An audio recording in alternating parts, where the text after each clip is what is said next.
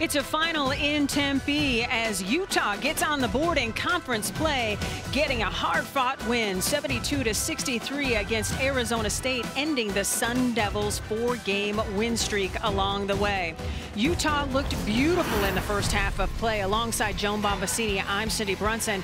Utes with 7 made triples in the first half, Joan. Well, and there's Gianna Kneepkens as one of them, but they had players shooting everywhere. You were like, who am I going to guard? Because everyone is knocking it down.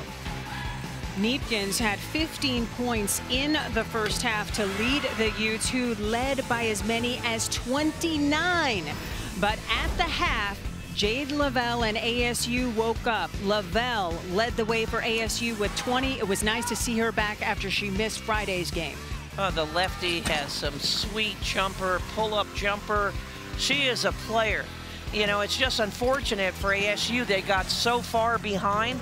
They needed to do this earlier, but I like the second half of action. So after holding Utah to just 9 points in the third quarter, it was Kneepkens' clutch in the fourth quarter to seal the deal for Utah. This freshman does not play like a freshman.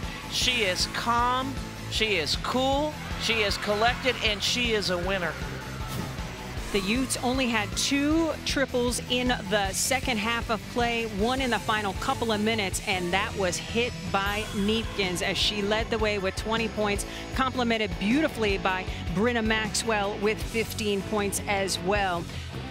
As Utah gets off the schneid with its first win in conference play and will next face Oregon on Wednesday. Up next for ASU, the Bay Area schools.